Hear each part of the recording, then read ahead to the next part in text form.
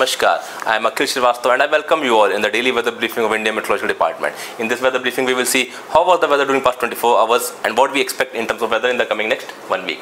If we talk about the rainfall observed today morning at 8:30 hours IST during past 24 hours, then you can see with the help of this map that wherever the meteorological subdivisions are shown with the red color, over there extremely heavy rainfall has been reported. As in this particular case, you can see over East Rajasthan, 22 centimeter and 21 centimeter rainfall have been reported respectively in Bunali and Ajmer districts. If we talk about the other areas, then in the western Rajasthan, West Madhya Pradesh and Odisha, very heavy rainfall have been reported. That is amounting to 17 centimeter over West Rajasthan, in Bikaner, in Odisha 15 centimeter over Jainapur, and in West Madhya Pradesh 12 centimeter in Guna. Also in Haryana, in Narnaul, 12 centimeter rainfall has been reported.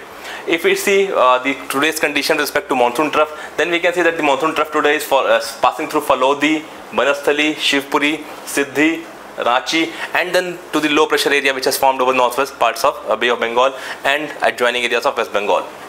The monsoon trough today is in the active condition and it is reaching up to 0.9 km in the troposphere.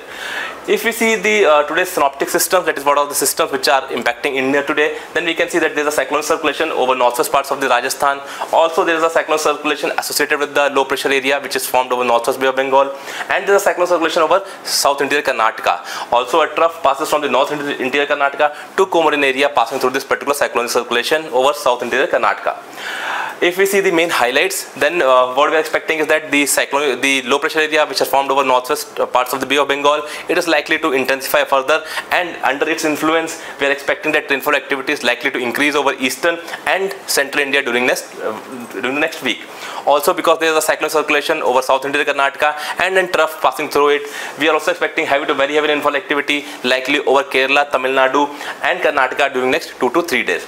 If we see this warning in nutshell through the map, then you can see over here for today West Rajasthan and for Odisha, red warning has been issued, that is extremely heavy rainfall is expected during next 24 hours. Also in the southern parts over south interior Karnataka, Tamil Nadu and Kerala, very heavy rainfall has been predicted and the warning has been issued for today, and in the rest of the areas which are marked in the yellow color, heavy rainfall warning has been indicated.